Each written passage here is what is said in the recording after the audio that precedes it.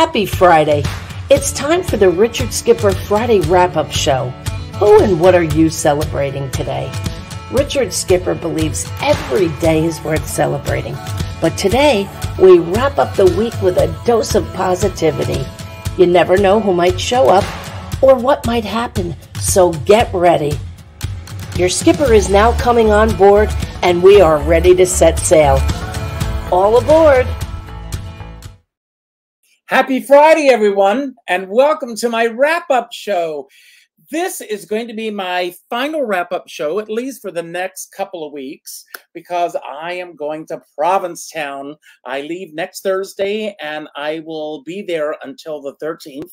I'm doing my show on the 5th, so if any of you have friends in Cape Cod, Massachusetts, Boston, anywhere in the surrounding areas, please, please, please send them my way. This will be the first time that I have performed in Provincetown in 10 years. It's also the first time that I am appearing in Provincetown where I'm not wearing a dress. Not that there's anything wrong with that, because I've worn many dresses in Provincetown. But I am so excited to be going back there. It's one of my favorite places on earth. And actually in my show, I talk about the first time that I ended up in Provincetown. That was in 1987. I was just a kid, at least I felt I was, and I landed in Provincetown right in the middle of Carnival. And it was truly one of the most magical places I had ever been to. There were rainbow flags everywhere. There used to be a restaurant called Cafe Blasé. It's now called The Patio. But at that time, it had these huge multicolored Japanese lanterns. And so it was all colors everywhere. But what I love the most, beyond the scenic atmosphere that's there, is going to a different show every single night. Jimmy James. The first time I ever saw Jimmy James was in Provincetown. There was a great entertainer by the name of Randy Allen, who used to do a show called PS, Betty Davis. The PS stood for post-stroke. He was brilliant. He also was fighting AIDS at the time. He unfortunately lost the battle, but it was about the ravages of a stroke, or what happens and how that takes over. It was just an incredible show, but each and every night I went to see a different show. And going to all these shows, I kept thinking, someday I want to be here. And come see the show to find out what happened my opening night in Provincetown, because it was quite an adventure. But enough about me and Provincetown. I have two incredible people here today, and the possibility of a mystery guest if he's able to make it on time.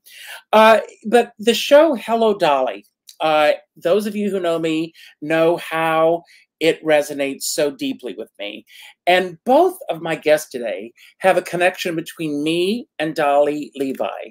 It was actually Dolly Levi that brought us together. And I'm going to begin by bringing on my first guest. This is Thomas Netter. And Thomas invited me up to do a talk back with his theater. And we're going to talk all about that in a few moments. But Thomas, I want to ask you, who or what are you celebrating today? And I think you've got something very big to celebrate. I do have something very big to celebrate, but anytime that something exciting like this happens, first of all, I should say, thank you for having me. And I am celebrating you, our love for Hello Dolly, your love for theater and positivity. And I always, whenever something big and exciting happens, I celebrate my teachers and my family and my support system, friends who have all gotten me there. But yeah, I am celebrating. I just got the news this morning that we could share that a show that I did at New York Theater Festival in December is transferring off Broadway. The title of the show is Holy Rollers. Oh, look at that. Graphics and everything. Yes. And it's got a great, great, funny score written by Michael Janavera and Brian Sweeney. And it's funny and well-written and heartwarming. And I like to describe it, it's as if the Book of Mormon and Nonsense had a baby.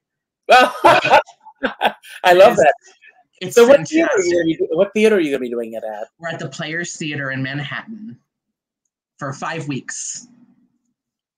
Well, I want to ask you. I mean, we talked about Dolly, and we did this great talk back. Here I am with you and Dolly Levi herself. That was such a fun day, and you've got a Richard Skipper Celebrates mug. I sure do. I love that. So when first of all, I mean, the work that you do at this theater, I remember getting out of the car and I said to Danny, my husband, I said, I feel like I'm home because this theater reminded me so much of the summer stock theaters where I got my start.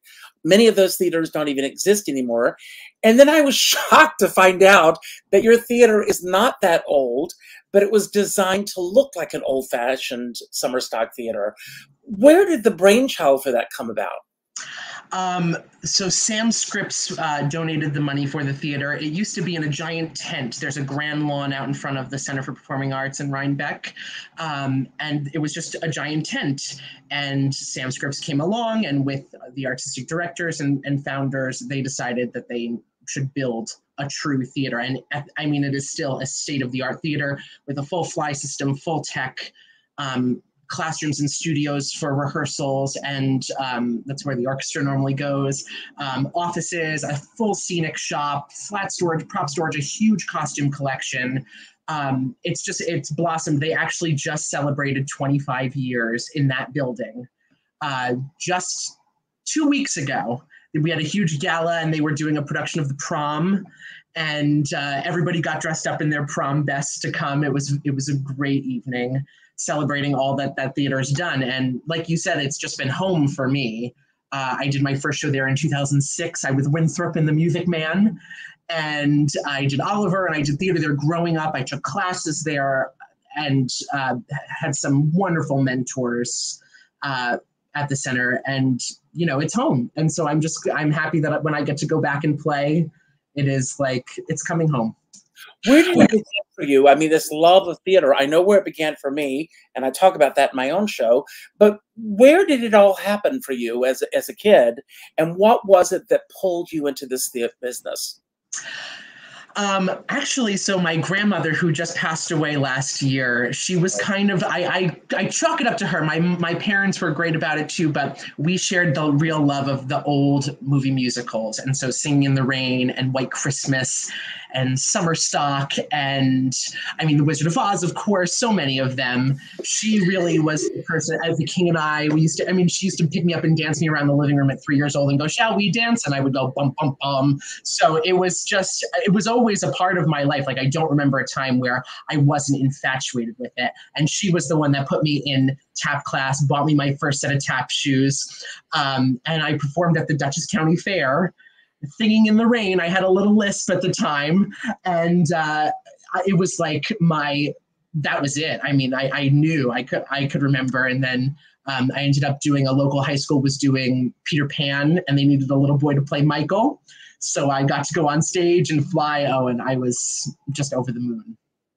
And you're still flying, and you're about to open off Broadway, so congratulations on that. I'm getting a little bit of a feedback, just to let you know, through your microphone. So almost like air is going through or everything. So, but I want to bring on our next guest because she also shares this enthusiasm for the theater. It's still there. And I want to talk about something that we did earlier this week as well. But I first met her through Frank Anzalone a few years ago when I first started working on my Call on Dolly site. I got the opportunity to interview her. So I reached out to Deborah and I asked her to come on the show. Here she is. And then we ran into each other the other night, speaking of musical theater, at Leroy Ream's phenomenal show at 54 Below. Deborah, welcome to the show. Meet Thomas. And it's so good to hear your love of the theater and how it might have started at a county fair. That's right. Anything's possible. It's the time of year for that. And so Deborah, where did it start for you? Well, I when he said county fair, ding, ling, ling, I grew up on a dairy farm in Minnesota. So I know a lot about cattle calls, but not singing. So I would go like, come boss, and I could really get a crowd. But I really hadn't seen any live musicals, so I watched them on TV it would be very, very hot. We're talking the Great Plains. We're talking in the middle of 240 acres, work, work, work, work, work. But there was this one time where we would be in front of the TV and we'd laugh, laugh, laugh, laugh, laugh. And I said, wherever that sound is coming from, that's where I want to go. So I followed the electrical high lines all the way to New York. But it was at the McLeod County Fair, and I was asked to interview 4-Hers on their projects. And people are very proud of their entomology project and their clothing project. And I was an interviewer when I was 12. And I got a purple ribbon on my photography. And I like to photograph events. Fast forward to maybe 2001. And one of the people that I photographed for a friend of mine was Richard Skipper, because he was doing his show on Carol Channing, and he was raising money because of all the events that had happened in 2001, etc. And that's how I first met him. And the reason that last night, or I knew Leroy because the very first musical I ever saw on the Broadway was No, No, Nanette. And in that show, I met a man by the name of Ron Schwinn, and I saw him like, the girls were tapping on beach balls. I mean, come on, there was Ruby Keeler and all the wonderful Jane Withers, all these fabulous people. Well, fast forward 1979, I went on tour with Annie, and Ron Schwinn was in that show. And Ron Schwinn and I became friends for the last 42 years. And he directed my show, Unsinkable Women. And he left Annie he said, well, Gower Champion wants me to be in 42nd Street. And this is my show, Unsinkable Women. And what he put it together. And so there's a connection between Leroy Reams was in 42nd Street with Ron for 6 years.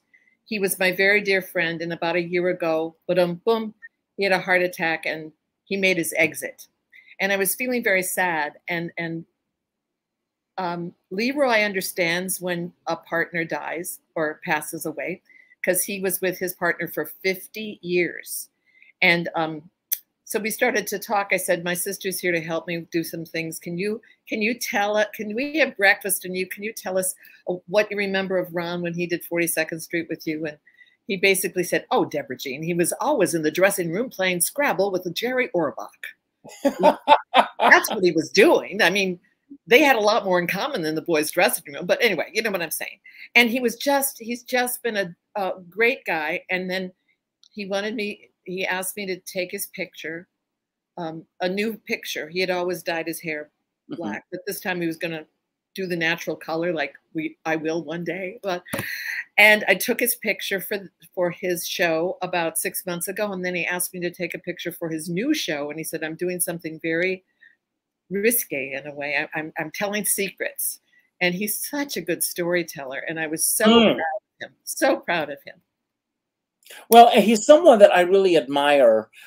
Leroy, hopefully you'll see this later. I'll send it to him. I'll make sure that he sees it.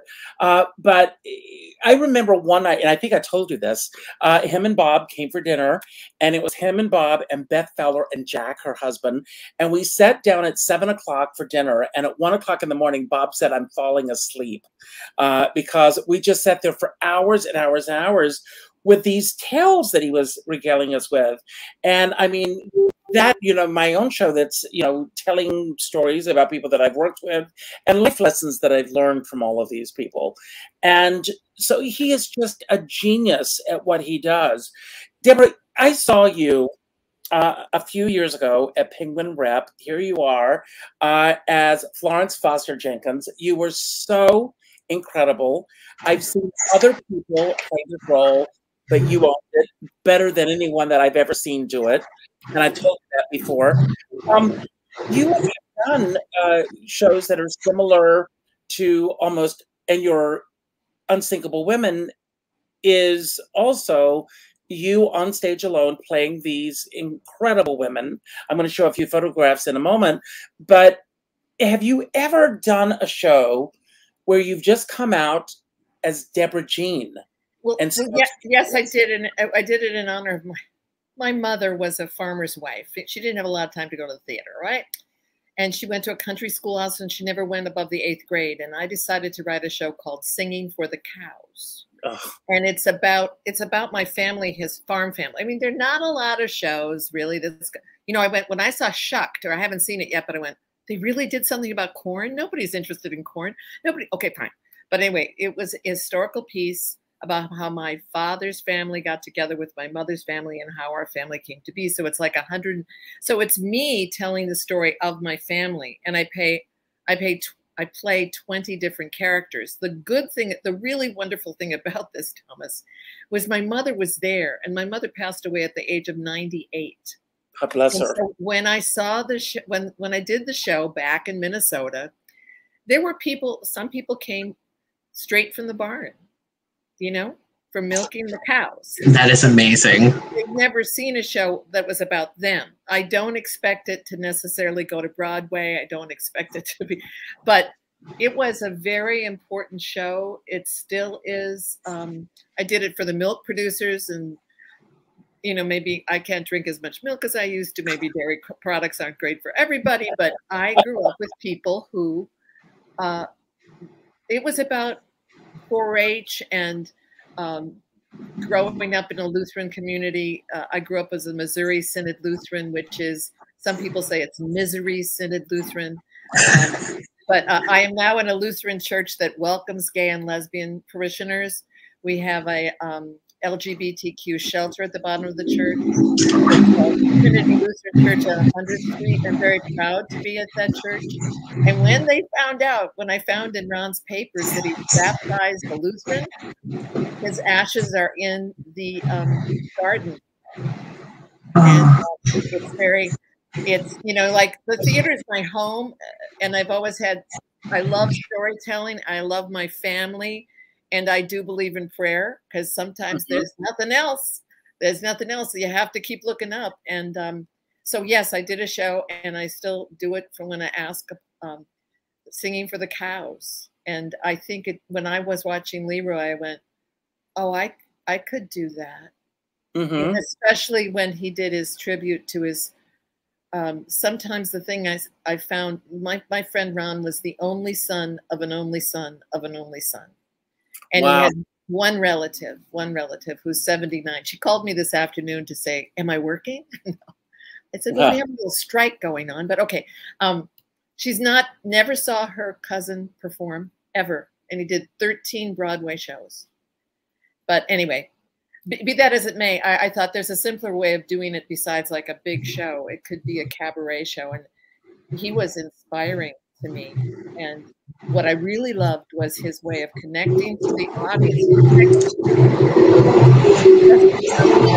People that were in the. Hold on one second. Thomas, there's some weird feedback coming on your phone. I don't know where that's coming from. Make sure you have no other windows open. Anyway, it was inspirational in a lot of ways, and I think it showed Leroy to be the kind of actor he is, without playing a lot of characters. Like he may have done a moment, he never pretended he was Carol Channing, or he never, and he never became different characters. He was always himself. That takes a lot of courage, and I think it's definitely doable. Because when well, it takes a lot of courage to get up there and to feel. I think that as we go through life, one of the things when I do my one-on-one interviews, I always ask everyone for a photograph of themselves at 5 years of age. And the reason I do that is because, to me, that's the purest self before life begins to tell you who you should be or who you shouldn't be. And one of the most compelling, I don't want to give away too much of his show, but he tells this story in his show of when he got the draft papers, and that it was his mother, when the question was, are you a homosexual or are you attracted to men? His mother said to him, say yes, because his father had served in the war, his brother had served in the war, but the honesty of his mom at that moment. And we all go through a life, and my show, I grew up right next door to a church, and the only property that separated my church from our property was a cemetery. So I used to perform on our front porch, imagining that all the people that were in the cemetery were watching my show. You was doing an early Our Town. I was doing Our Town, and I ended up doing Our Town years later. So, but it was, I mean, it's interesting how, and you said something very interesting that jumped out for me a moment ago, Deborah. You said maybe this show won't go to Broadway, but everybody, theater is not just Broadway. There's so much theater that needs to be around the country. Thomas, I want to get back to you. Hopefully you were able to. Am I better? Yes, so far. Okay. Okay. But Thomas, where did you first find your audiences when you were first starting out? When I was first starting out, honestly, like, am I better? It's still a little loud, so. I don't know if it's just. We'll just go with it. Go for it. Okay. My audiences, I would put on shows with my sister and I. We joke around all the time. We used to have a production company run out of our basement called Downstairs Productions. So I performed for anyone and anyone who would listen, even or wouldn't listen. But we put on productions of Annie and High School Musical and Singing in the Rain and all of my favorite things at the time. And I think community theater became such a huge part of my life too, which is why the center, I mean, is just, it's like a mecca for everybody in that area who's wanting to be on stage, and the quality and care they take with it. It goes back to that, it's never going to be Broadway. It's never going to be top tier, but everyone, what I love so much about it. You disagree? Yes, I think it is top tier.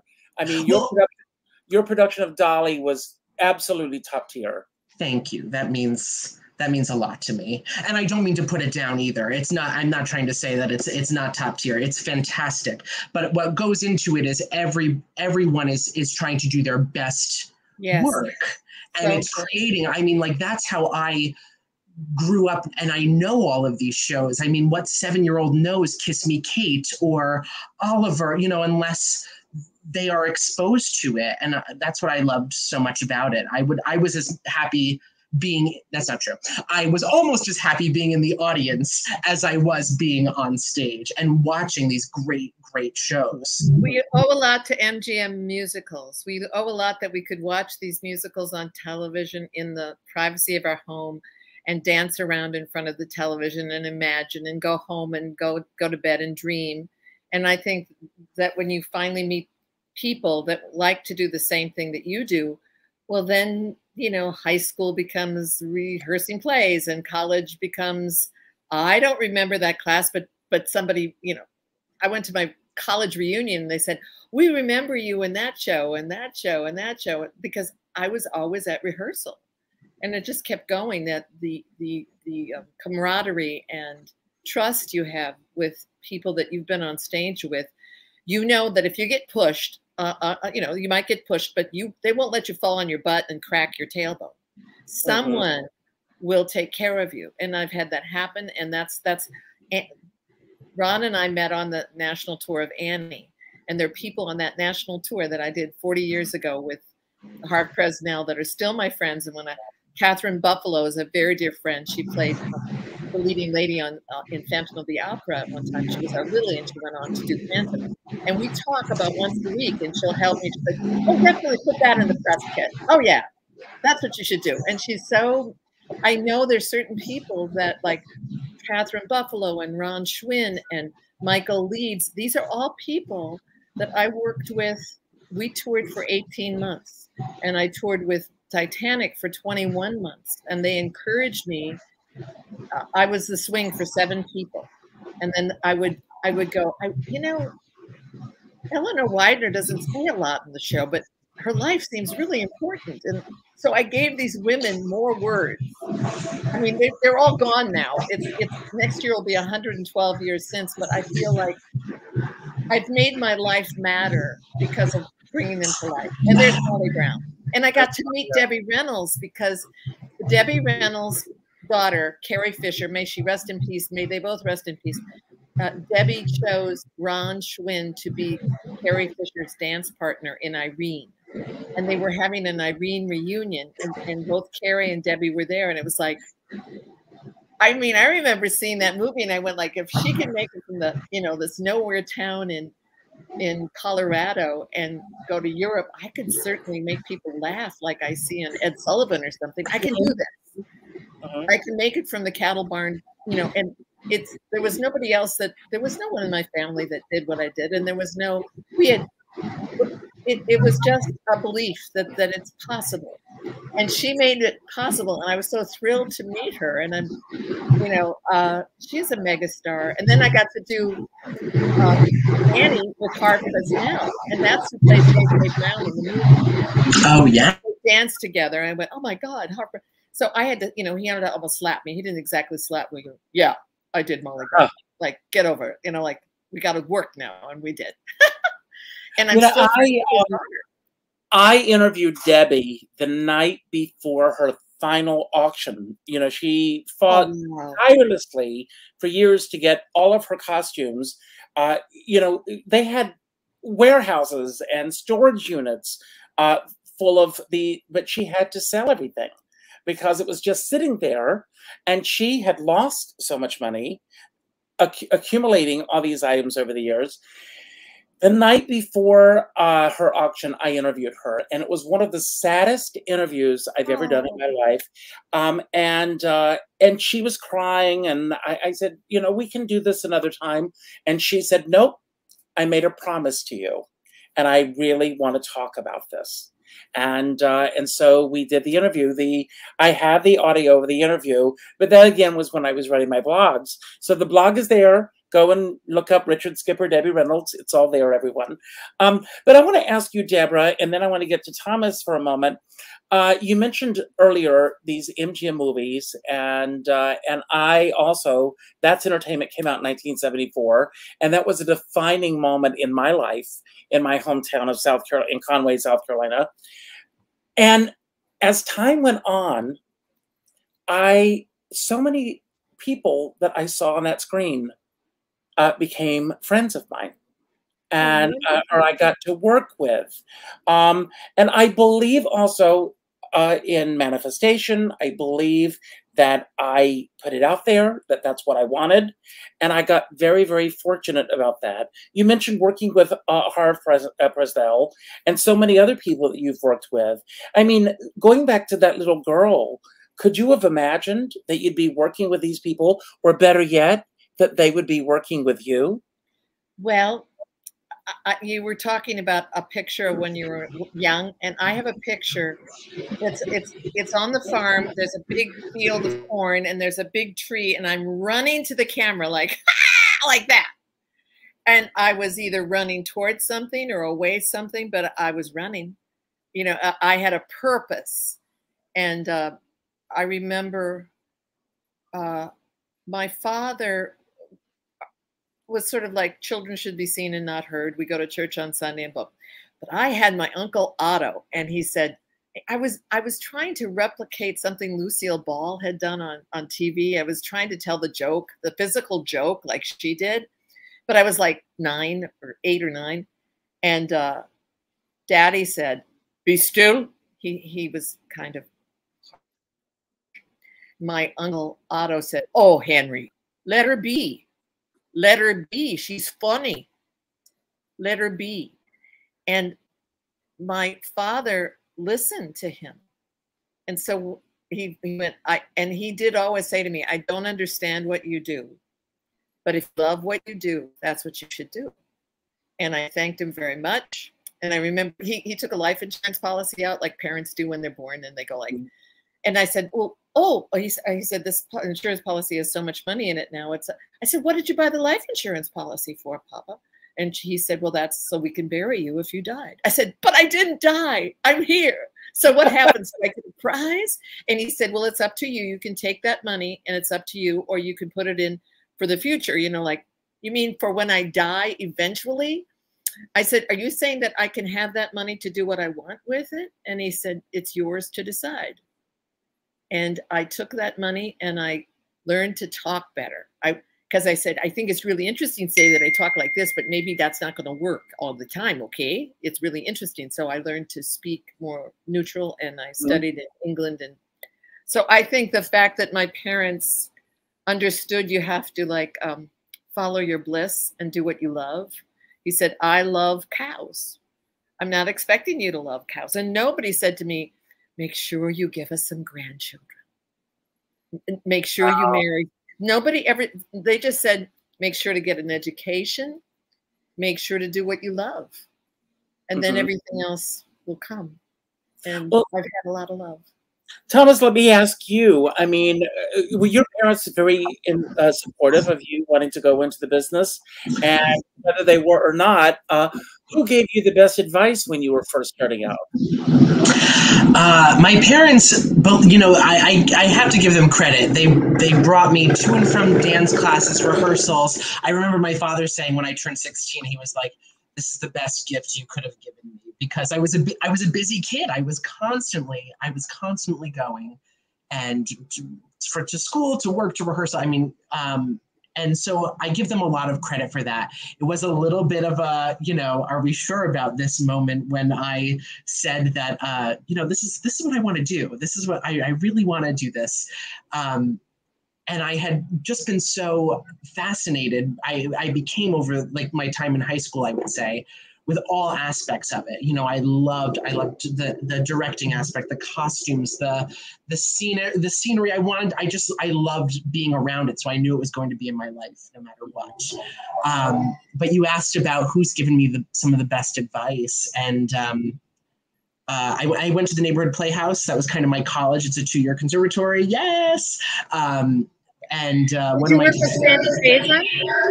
she came the year after I left, but I know Sandy, and I'm actually, her husband, Todd, was one of my teachers, Todd Sussman.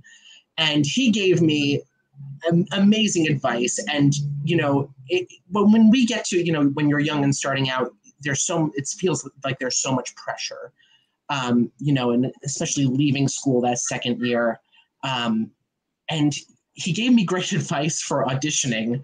And he just said, you know, anytime that you get there, you're not feeling your most confident, just crumple up the papers and say, you know, that's, that's what he said. It's funny because I saw an interview recently, and this interview was with Leslie Jordan, who we lost too soon.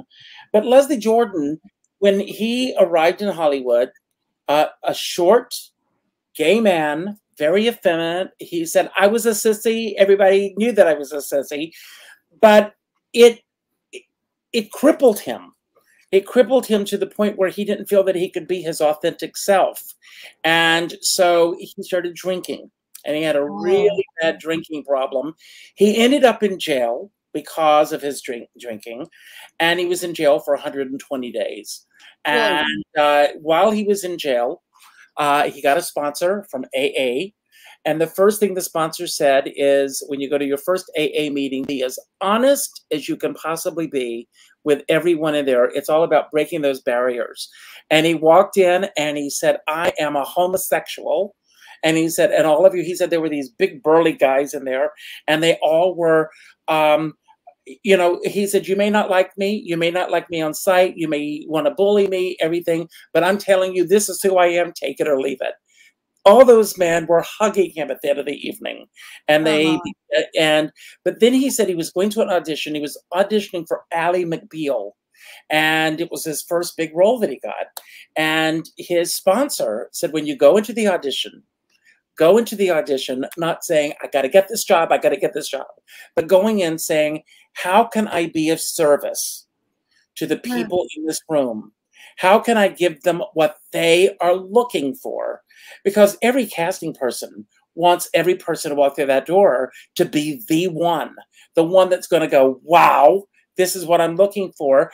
And I think we put this thing on us that, I mean, it's like doing a show, whether you're doing a one-person show or whatever. Those people who have bought those tickets are not going to spend whatever it costs to buy those tickets to watch you fail.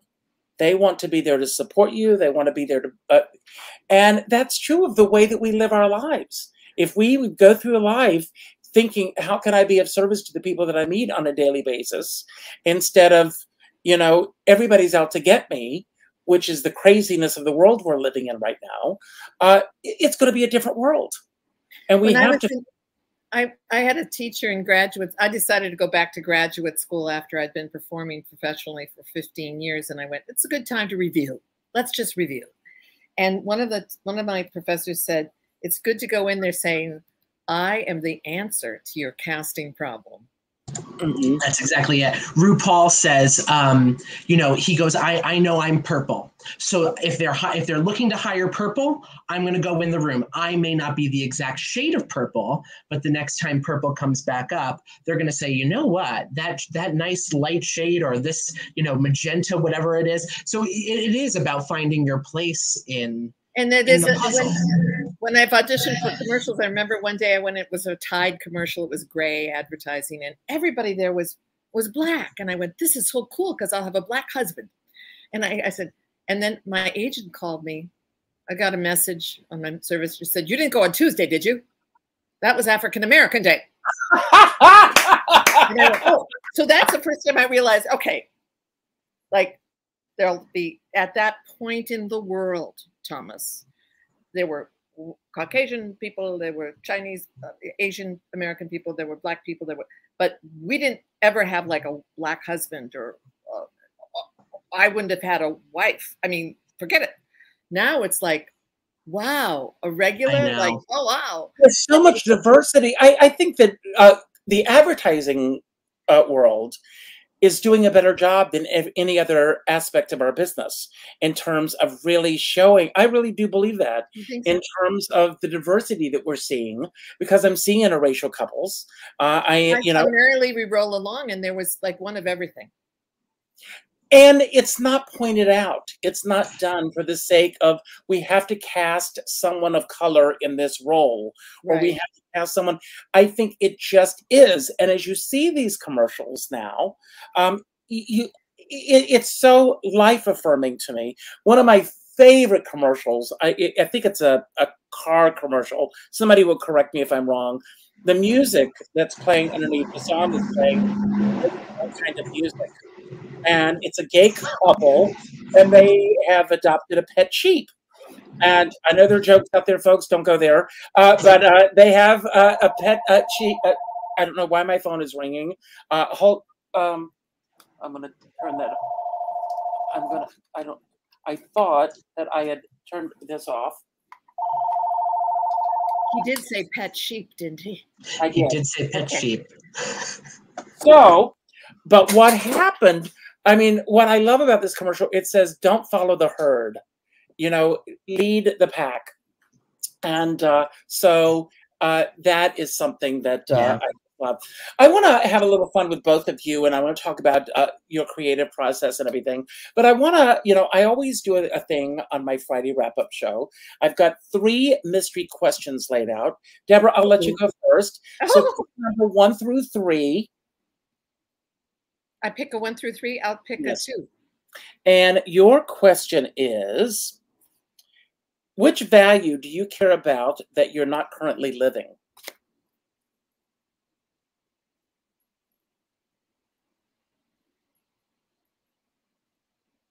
Carefree. I'd like to think a value.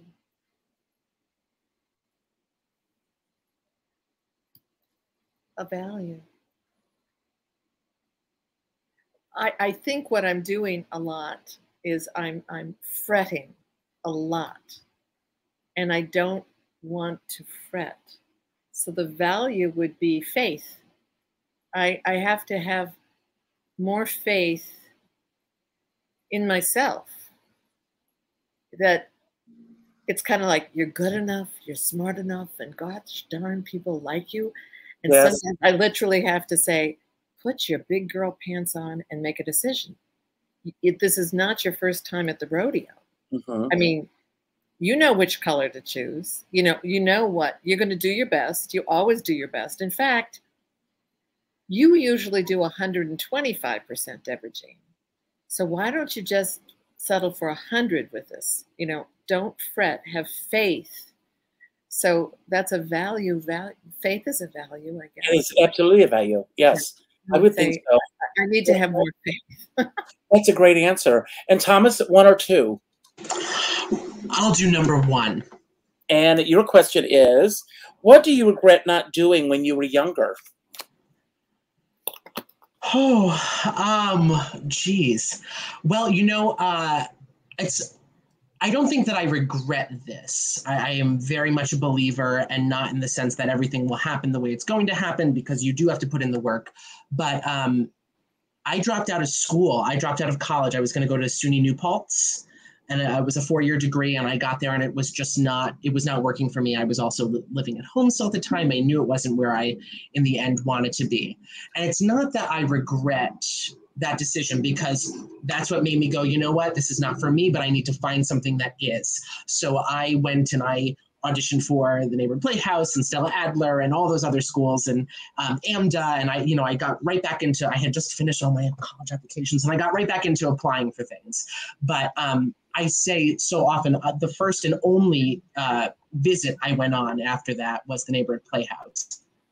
And I knew, I walked in and I saw Carol Channing's headshot.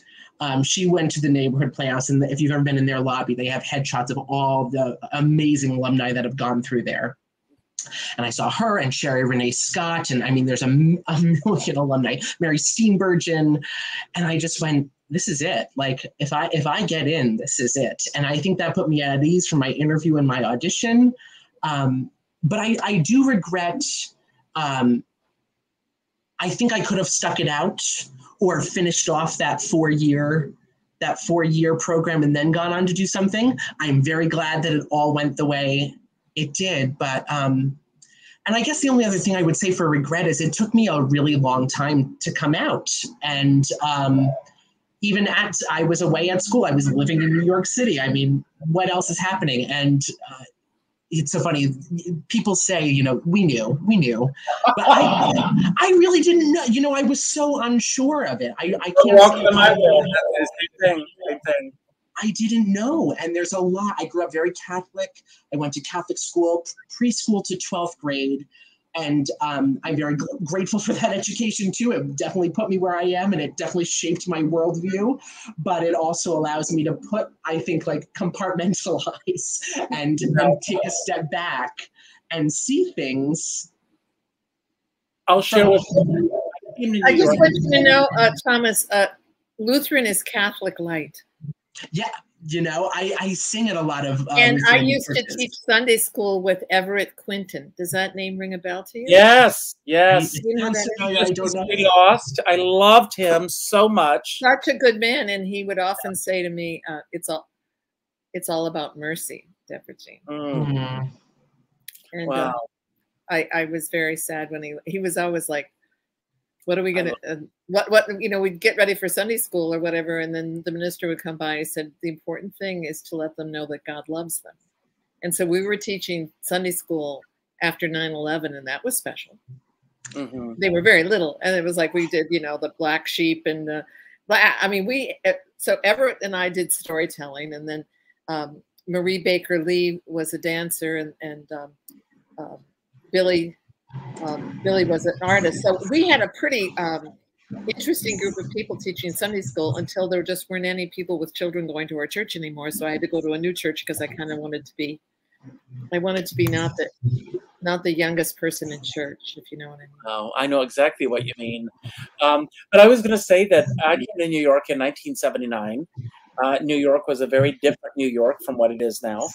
When I arrived, I used to joke that I thought I was coming to the world of Breakfast at Tiffany's and Sunday in New York. And I arrived in the middle of Midnight Cowboy and Taxi driver. And it was a very different world, but I was probably the most asexual kid to come out of the state of South Carolina. I did not know anything about my own sexuality or anything. And if I did, I've suppressed it to the point to where it was nothing. But when I finally came to the realization of this is who I am, this is, truly my authentic self, just as I was making progress with accepting my own self, the AIDS crisis hit. And to come out at that time was a very strange process because so many people that I knew and worked with and loved were dying around me. And there was so much that we didn't know about that time. So I do believe, because I'm a very spiritual person myself, I do believe there's proper timing in everything and that everybody has their own proper timing as to when it would come out. I want to ask each of you a question. Today is Talk on an Elevator Day.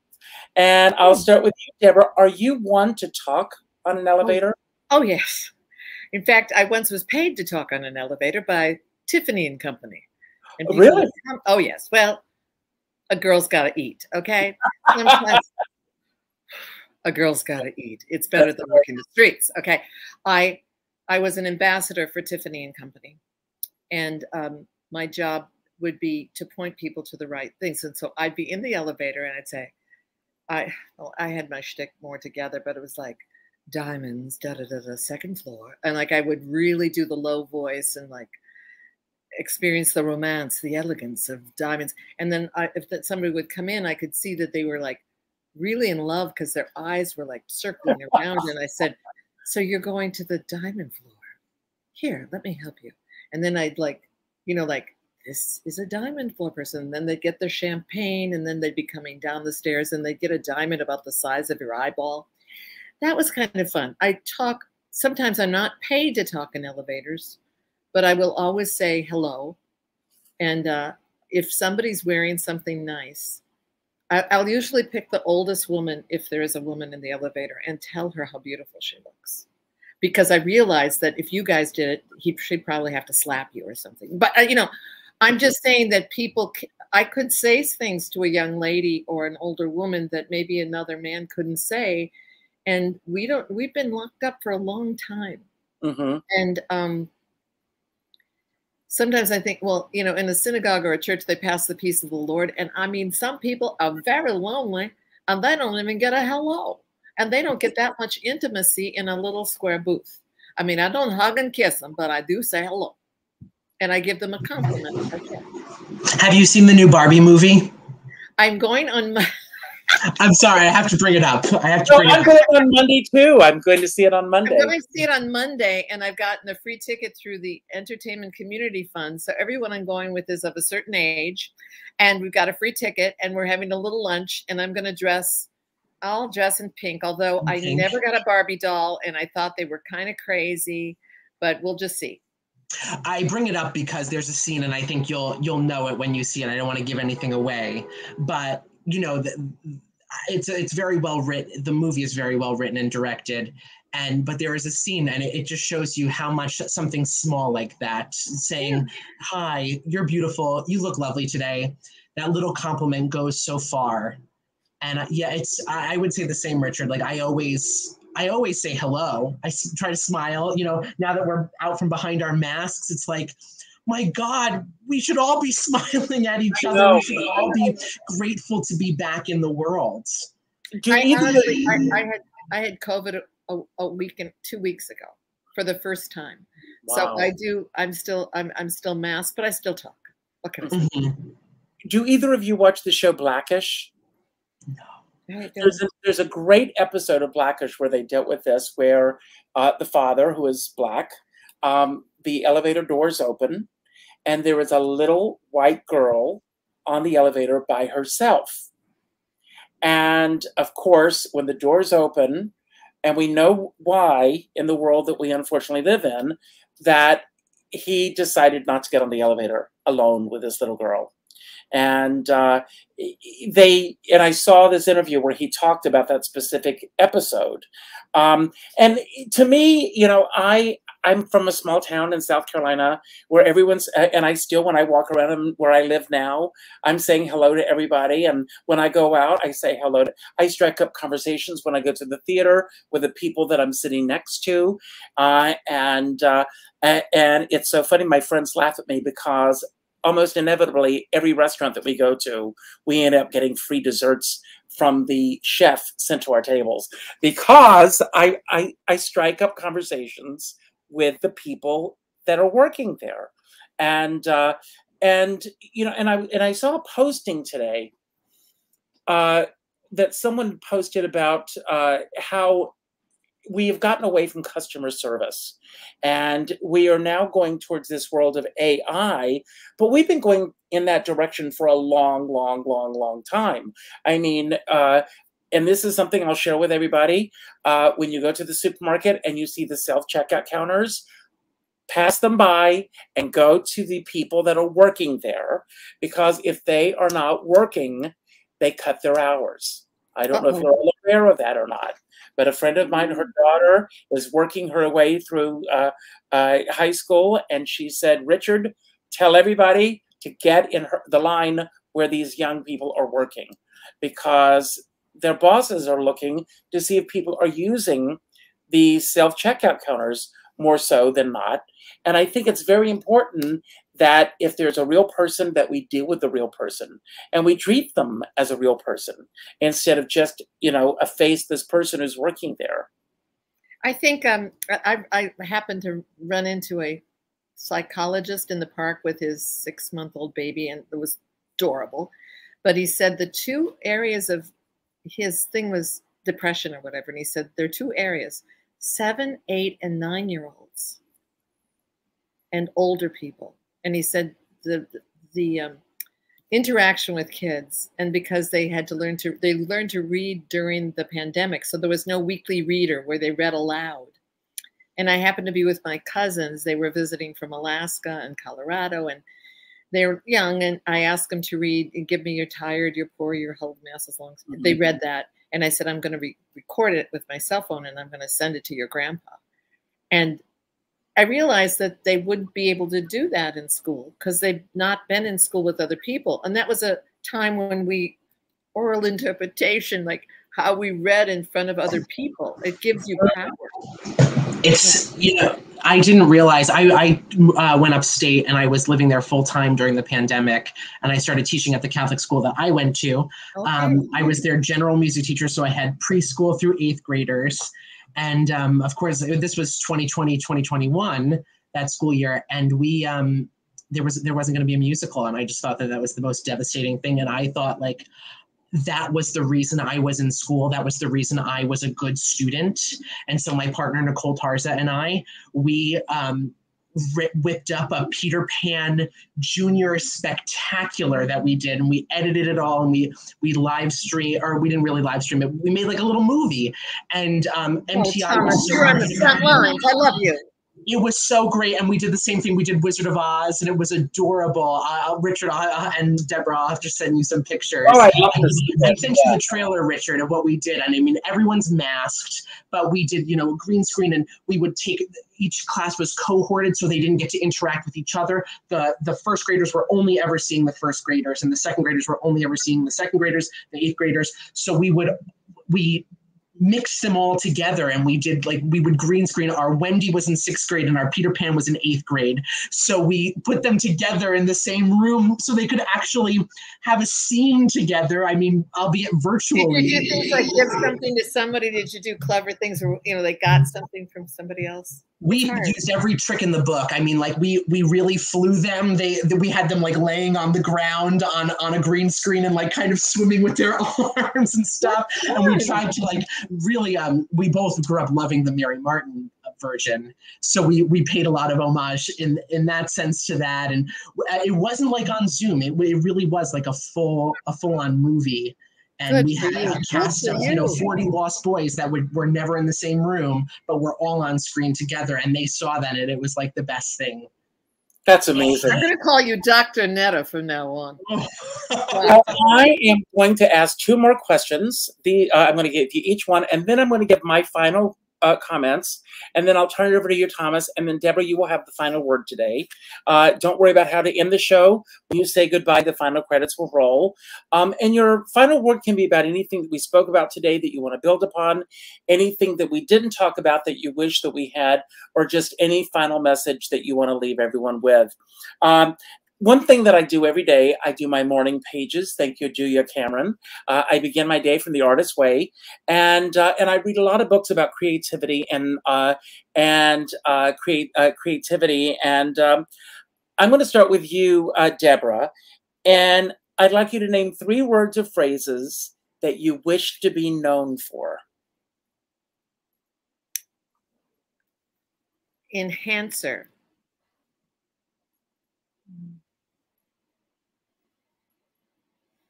Dependable. Joyful. And you do all those with me already, so you're ahead of the game. And Thomas, when people talk about you, when you're not around, what do you hope that they're saying? I hope they think I'm kind. That's my biggest thing. I want to, like I guess Dr. Netter does fit, but do no harm. And if I can enhance, and I'm just jumping off everything you said, Deborah, but if I can enhance or bring a little joy, I think that's even better. But I hope they're saying I'm kind. I also love to be known as a hard worker. You know, even when the going gets tough. That's one thing my parents gave me, both of them, and my whole family. We couldn't be more different. I'm the only one in showbiz. But, you know, my dad was an iron worker. My mom was a banker. My sister's a civil engineer. My brother owns a landscaping business. And we are all extremely hardworking. So I know I got that from them. That's great. I thank you both for being here, and I want to thank everyone else. Pam, I see your comment. We saw both Sandy Duncan and Kathy Lee Crosby as Peter Pan. I also grew up watching Mary Martin, and I mean, just to see her and that character and everything that it stands for. When I first started doing this series, I got the good fortune of interviewing Sandy Duncan and Don Correa.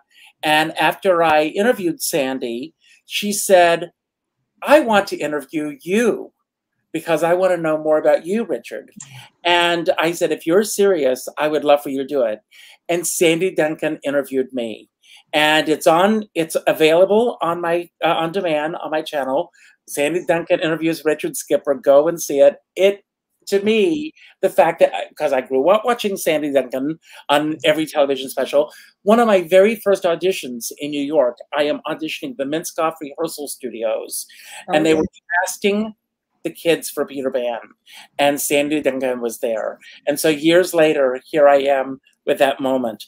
As I'm thinking about my closing comments today, Harry Collegian, who was Carol Channing's husband, there's a little poster I have back there. He always used to say, if kids are not exposed to the arts, they will not know the difference between a microphone and a xylophone. They just need to be exposed to it. That's all. I have been very, very fortunate because I love doing talkbacks and I love going to different schools. And in Weston, Connecticut, which is a very affluent community in Connecticut years ago, the high school was doing Hello Dolly. And so I went to talk to the kids. One of the things that I learned was that when the kids wanted to get new seating for the auditorium, for their theater department, they had to do bake sales. They had to do all of these different fundraisers and everything. When they wanted to get stadium seating for the football field, people threw money at them because people feel that the arts are something that can be easily thrown away.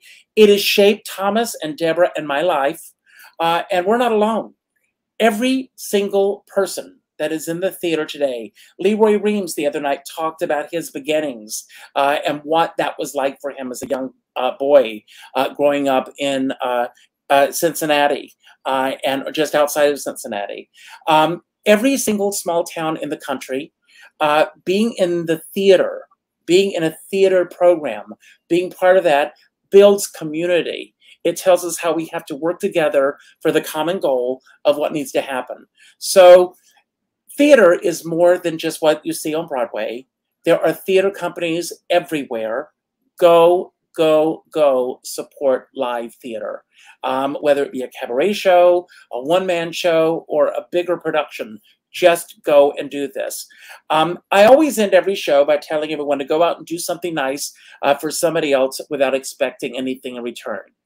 Go to your Facebook friends list. I know that all of you are on Facebook. And look at your friends list, and the 6th name that pops up, reach out today with a phone call. Not an email message, not a text message, not a private inbox message. And if you don't have the phone number for that person, question why that person is a friend on your page. Because we need to really be in touch with each other more so than social media.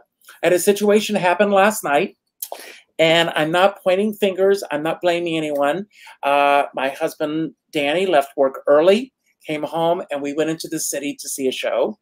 And when we got there, nobody was there.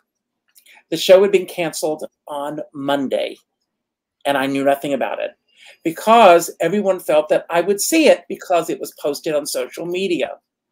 And no one called, no one, just to say that show is not going to happen. Pick up the phone and call someone when there's this important news. We also have reached the point where, and as I'm getting older, it's like every other day, something pops up in my feed of someone who's lost a loved one, a pet, anything else. Let's please connect with each other on a regular basis. I have a dear friend. He says, we're all in the same storm, but we're in different size boats. And I always say, I don't care what size boat you're on, as long as you have a skipper by your side. And with that, I'm going to leave. And Thomas, I'm turning it over to you. And when you finish, it's all yours, Deborah. Thank you. And thank you all. Thank you, Richard. This has been so wonderful, Deborah. It's been so amazing to meet you and talk to you. We'll have to stay in touch, I hope. Absolutely. Yes. I guess if I'm left with thinking of a wonderful metaphor that a mentor of mine who passed away during the pandemic, Kevin Archambault, he was a wonderful director at the Center for Performing Arts in Rhinebeck, but he's performed all over the place. And he was one of the kindest people I ever met, hardworking, and just everything I ever inspired to be. And he used to say at the end of every show that it was like you have built an elaborate sand castle, and you've given it turrets, and you put little flags in it, and you've maybe built a moat around it, but eventually the storm will come and it will wash that sand. It will wash the castle away, but the sand will remain. And someday somebody else will come along and pick that sandcastle back up, and they'll create their own sandcastle with the same sand that was a part of yours and the person before. And it just goes along with everything that Richard was saying about being a part of something. And that theater really gives us that opportunity to be creative. And we never lose that, I don't think. I mean, what's so great my time working with the kids, it's, most of them will not go on to be performers or do anything in the arts professionally. But I look back and I'm thinking, my friends are the closest, the people that I did my high school shows with. They're some of my closest friends in the world. And it's because we built those sandcastles together and we got to play. And I just think that that's so important. So I'm going to echo everything Richard said. Get out there, go see a show. There's things happening all over. Community theater is like, I feel it's thriving right now. I saw a Broadway show last night. I wish I knew about Leroy's show. And Deborah, I want to hear all about your stuff. I wish I could make it up to Cape Cod or Provincetown to see Richard. But the art is out there. And I think it's for all of us to take in. So just thank you for being here.